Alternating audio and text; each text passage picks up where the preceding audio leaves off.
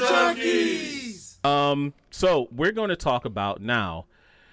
Let's go back to the conversation about superhero shows. Since we were talking about WandaVision, and that was kind of like one of the big topics of this weekend, even going into this weekend. But, you know, just last night, The Flash returned, which was one of the more recent popular superhero shows on TV. Superman and Lois came out last week. Black Lightning has been on for a couple of weeks. But there is a stark contrast between the quality, even though Superman and Lois was better than most Arrowverse CW shows, it's still, you find the quality lacking. You look at a show like WandaVision, where they can explore numerous areas of creativity. They're not limited to syndication runs. They can tell their story and just be done with it. Similar to the way that Marvel Netflix was done, similar to the way that hopefully the HBO Max Green Lantern series is going to be. Should superhero shows even be on network TV anymore? Like, looking at the CW versus Disney Plus, there's a case to be made. Amarak, what do you say? What do you think? I honestly have spent way more time with the CW shows than any of the movies that have came out. I don't know how long, but I don't know. Like, everything has just lost my interest over on the CW side. It's all about Marvel right now. Yep, I feel the same. Yeah, no, I agree, and that's why I wanted to ask the question. So, do you think has the whole approach to network TV kind of become stale? Has it become outdated? Like, there's no place for it anymore? It's one of those place and time type deals. Like, since the streaming services have taken over a lot of things, and sure, I haven't seen DC make as many tries as Marvel over the thing, but the Flash was good, the Arrow was good. Those shows were actually very good in the beginning, and I mean, and it's just like, yeah. I'm in a weird place with that one. Because I can watch that. When I got off of work, I would go home and I would Flash is on, boop, and I would turn on the TV like it was 20 years ago, and it was fine with me. So I'm one of those weirdos. But like, if I can get that series to just watch, I'll be fine. But you can't get that from one company, right? I mean, let's think about it, right? So it's been just about almost 10 years since the Arrowverse first launched with Arrow back in 2012. Since then, there was no superhero shows on TV at all. So, but now, since then, we've had Luke Cage, we've had Iron Fist, we've had Daredevil, we've had WandaVision. Now we're about to have Falcon and the Winter Soldier. So, Megashawn, let's throw it to you. Even if you had to pay a premium to see a more quality show and it was never on network TV again, would that be a huge loss, or would it just be nothing but gains for fans everywhere? I don't think it would be a loss, but I don't feel it's fair to compare WandaVision or Cap and Falcon and Winter Soldier. Yeah, thank you. Sorry. I'm sorry. I don't think it's fair to compare them to the CW, because what was that? About a year or two ago, we had read that they were dropping $20 million per episode. Mm-hmm. And if you're spending $20 million an episode, when you watch the CW, sometimes you think they're not even spending $30,000 per episode. And right. The issue, and I feel that is the issue, is I don't know if it's because now, with them gathering like Dragon Ball rings, Marvel's getting all their characters back. So now there is no inconsistency, whereas, you have the CW, okay, you guys can take these characters. You have, the DC universe, okay, we have these characters. So there is no consistency in that universe.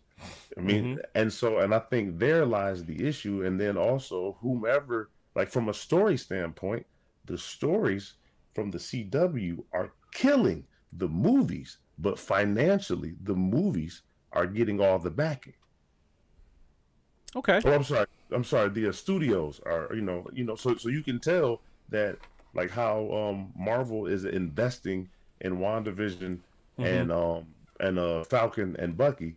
That's not what Warner Falcon and Bucky. Not even Falcon and Winter Soldier. Falcon and Bucky. Okay. They're moving with confidence. They are. Like they're moving with their money, like they know they're about to get it back. Well, sure, but they do.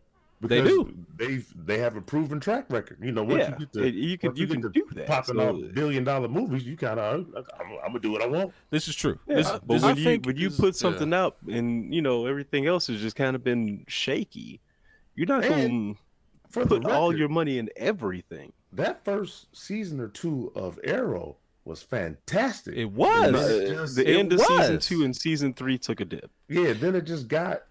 I don't know. But I think you're highlighting my point is that because they had to stretch things out, they had to move it towards syndication. They were mandated to put out 20 episode orders, and they have to keep churning out this show in order to keep the ad dollars going.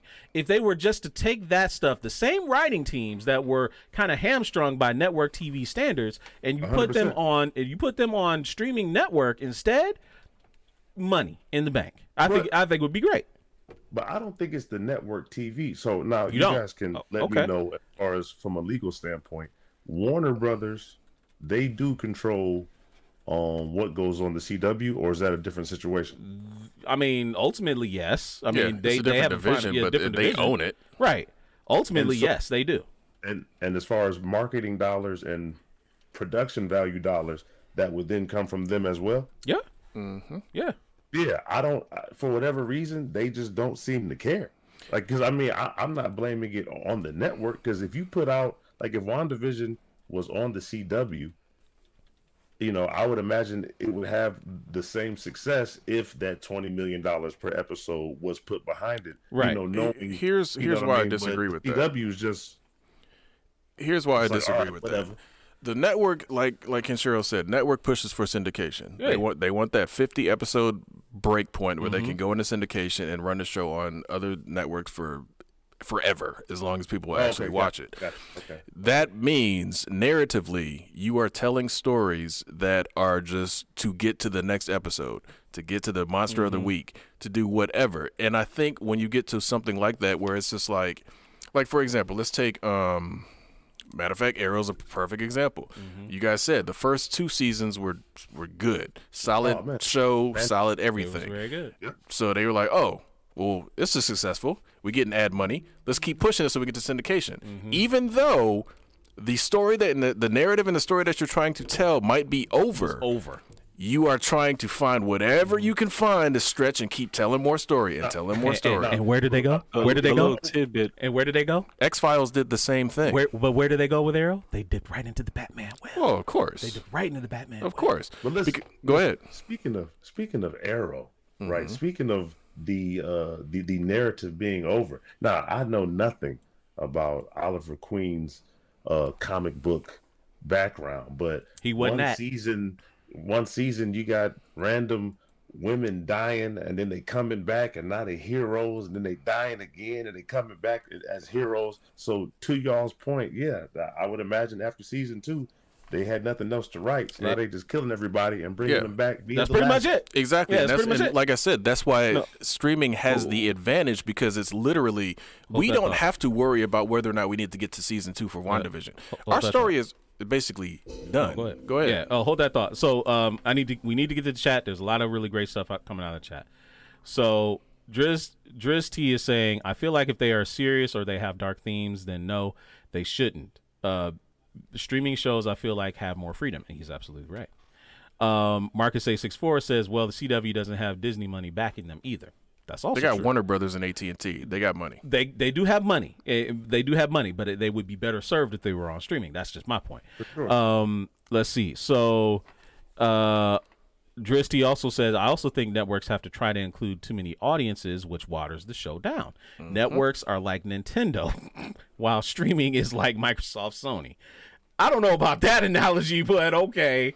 I can see where he's going with that, though. You talking about being like family friendly, because Not so Maybe? much. It's partially the family friendly because again, FCC steps in when you're on the network. Oh yeah. So Okay.